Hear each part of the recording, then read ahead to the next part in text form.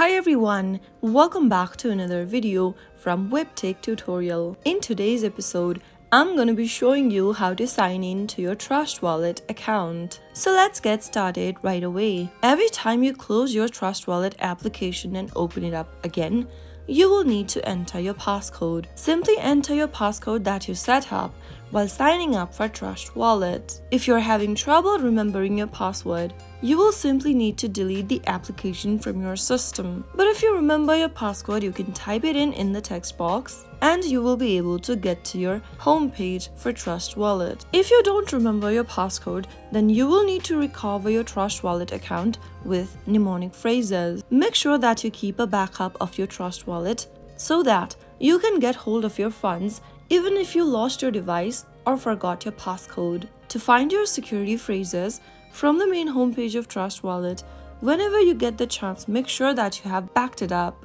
Tap on the gear icon at the top left.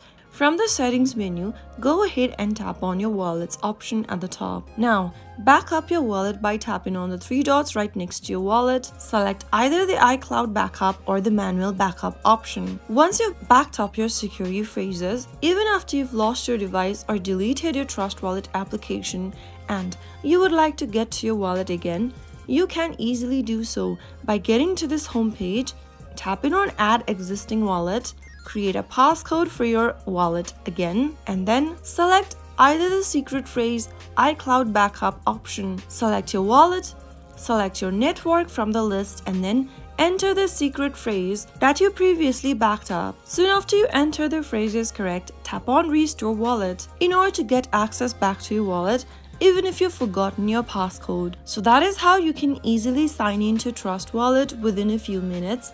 If you found the video to be helpful, go ahead and give us a thumbs up. Don't forget to subscribe to the channel by hitting the subscribe button and also press the bell icon so that you'll never miss another upcoming upload from us. I will see you again in the next video. Thank you for watching.